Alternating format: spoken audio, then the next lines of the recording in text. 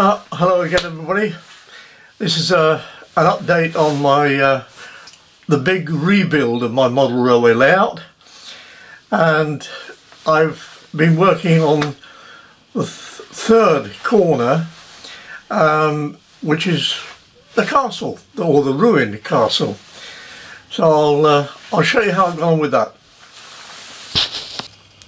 But first, just to recap, there's the waterfall corner with the river, and then along the back, as far as that piece of wall that sticks out there, which I haven't decided what to do around that yet. Then continuing on from there past that piece of property there actually belongs to a chap in Canada, and he wanted a bit of real estate on my layout. His name's David Atkins from Kamloops. There's the mining corner, and then along the back wall, past the hills of the valleys, or north of the valleys of South Wales, past the forest, and there is the castle, or the ruined castle, complete with its moat. And then along here, this is what I'm going to do next.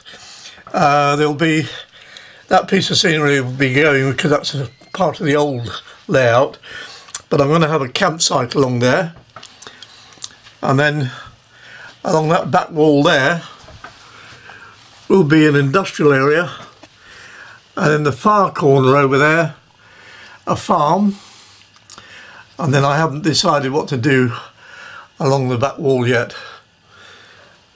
which leads you back to the waterfall. Now, I wanted a forest near the castle. I tried painting it on the wall, but I was no good at it, so I did this.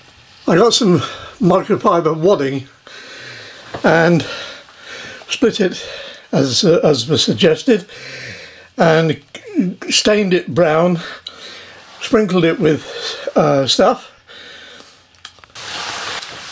and now I'm cutting it into strips, fairly narrow for the moment, about 1 inch wide, because these are the trees that go at the top of the hill, so they'll be much smaller, or they'll look smaller.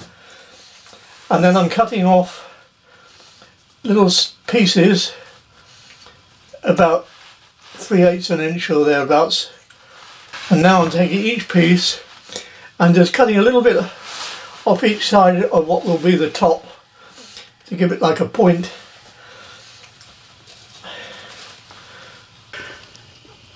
And then I'm sticking them on the wall like that, and I'll work my way down, getting bigger and bigger as I come down. And that was the result. And the trains are going to go through a tunnel underneath the hill, in there, and come out there. So I built a little simple portal, or portals, one at each end. Then, using cardboard, I made a flat top hill for the castle to sit on, used plaster of Paris where necessary, painted it all brown, and now we're ready to get started with building the castle. I'm now going to attempt to build the castle itself, and what I've done, I've been to a place called Ogmore, where there are the ruins of a castle, and although I haven't got the space to build the entire castle, I'm using it as inspiration for the shapes of the ruined walls, etc. And to do that, first of all, this is the base on which I've got to work to build whatever it is I'm going to build, and it obviously won't be to 00 scale, but because it's on the top of the hill, it will just look as if it's in the distance. So that's the base. I'm going to use this thin cardboard for the base of the walls, or the basic walls, which I'm then going to attempt to cover with this floral foam, which I can mark the stones on. So I've never done that before, but we'll try it. And then I have some aluminium foil, kitchen foil, which I'm going to use to texture the stones. And I'm going to stick it all together with deluxe rocket card glue. So let's see how we can get on with that. I've now cut out the various pieces that I think will do the job, and there's the front one, and I stuck the foam onto the face of it, so now I've got to shape the foam and see if I can make the stonework on it.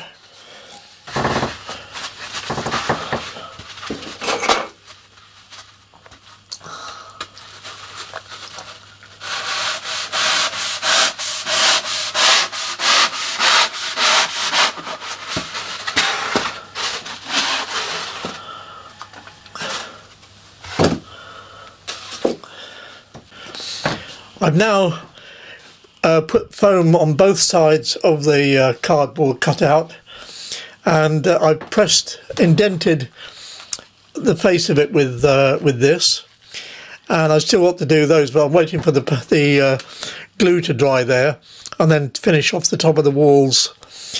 So it's coming along. And now I can form the moat, and I've got the walls painted. I'm quite pleased with it. Well, there we have it, and need some more finishing touches, but in the meantime I'm going to carry on around the room with the backdrop scenery. Well, that's it for this time, folks, and thanks very much indeed for watching. In editing this video I've left out all the boring bits of how it was done, so if you do want any more information on how I actually went about it, please drop us a comment and I'll be pleased to answer, because I was learning a lot doing it. I was using materials I'd never used before, and I learned quite a lot about it. Oh, anyway, thanks very much indeed for watching, and hopefully you'll come back and see how I get on down the other two walls. Bye for now.